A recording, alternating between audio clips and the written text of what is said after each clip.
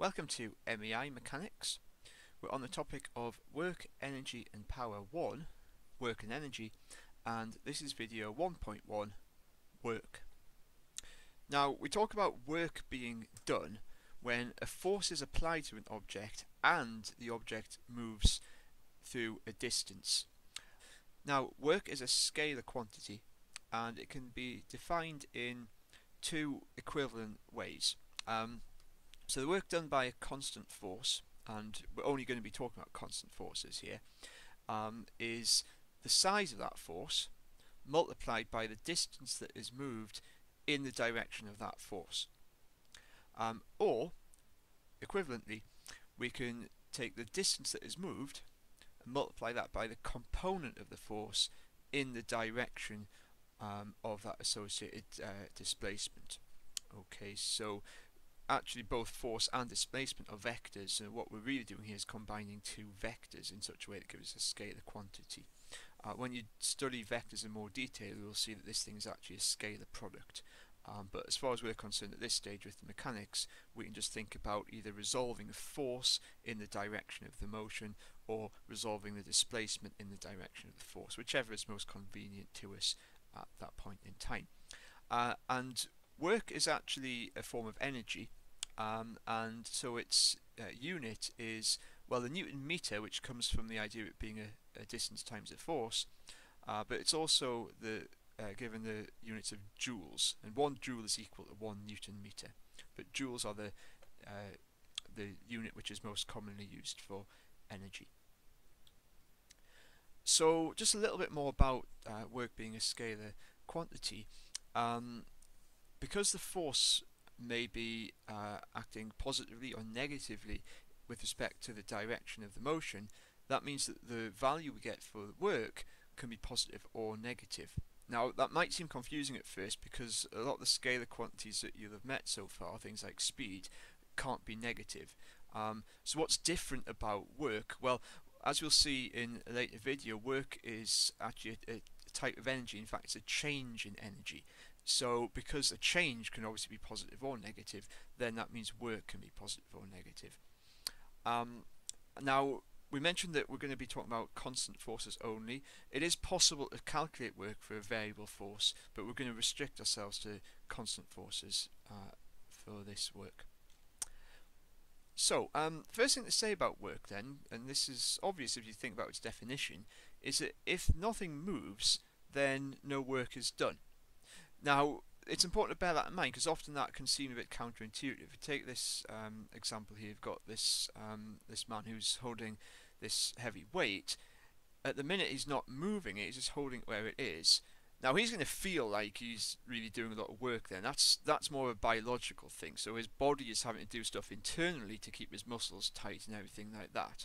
But in terms of what he's doing to the weight itself, there's no energy being transferred between him and the weight because the weight isn't moving.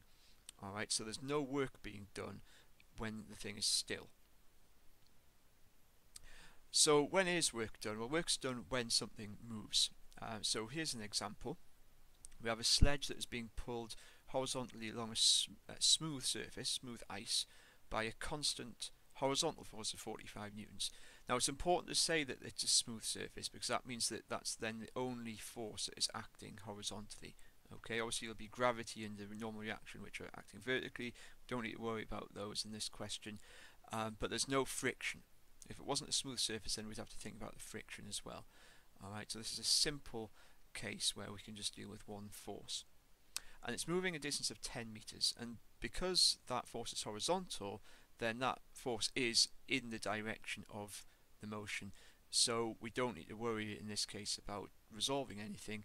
We simply multiply that 45 newtons by that 10 meters, and that gives us then a result of 450 joules. Very straightforward. So that then leads us to ask then, well, what if the rope wasn't horizontal? What if it was at an angle to the horizontal? So let's say it was at an angle of 50 degrees to the horizontal, still with a tension of 45 newtons, and the sledge still moving by 10 meters. How much work is now done? Well, this diagram is showing that situation there. So what we're going to need to do, and remember we have a choice, we can either think about the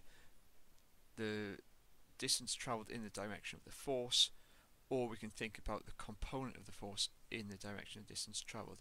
I think in this case it's obviously going to be easiest to just do what we're familiar with, which is resolving that force in the horizontal direction. So here we go then. So this force can form the hypotenuse of this right angle triangle here. We have an angle of 50 degrees here. We just need the component that is horizontal, so we just need this component here. And so that component there, because it's adjacent to the angle, is going to be 45 cos 50 degrees. Alright, so that means that the work done is equal to 45 cos 50 degrees multiplied by the distance travelled, which is 10 meters, and that works out at approximately 289 joules. So just compare that, if you remember, with the previous example where the work done was 450 joules. So clearly what's happened is, because even though the tension in that rope is the same, because it's not being pulled horizontally now, there's not actually as much work done when the sledge is moved through that distance with that same tension, because it's at an angle to the horizontal. So that was a very short introduction to the idea of work, and that concludes video 1.1. The next video, 1.2, is going to be on kinetic energy.